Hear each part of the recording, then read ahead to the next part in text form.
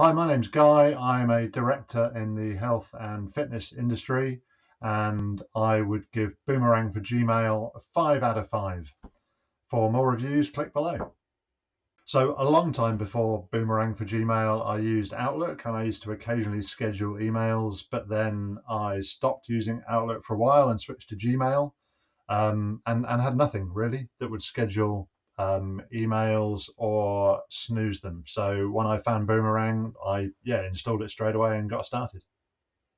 So Boomerang for Gmail was a no-brainer really. A friend of mine recommended it to me, and there's a bunch of things, but the main ones are the ability to schedule emails to be sent at a specific time. So maybe I'll be writing an email on a Sunday, but I don't want to send it on Sunday. I want to send it on Monday morning so it hits the person's inbox at the right time.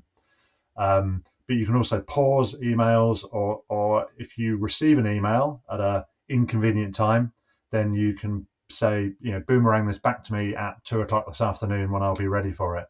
And one of the final things that really convinced me to use it is a little bit of, I guess it's AI, but software that tells you how well your email is likely to be responded to. So it's looking for certain keywords and I guess punctuation in the email if you're asking questions, and it gives you a respondability score, which I found really useful.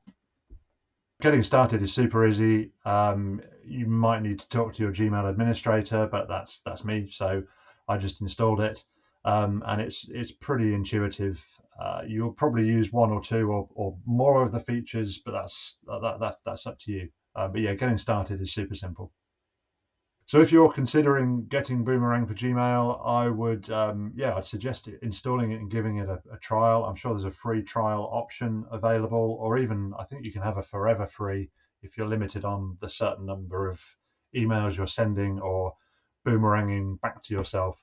The other recommendation I'd have is get the app on your probably Android phone, but I'm sure it's probably available on other smartphones as well, because there's extra functionality you can use in there.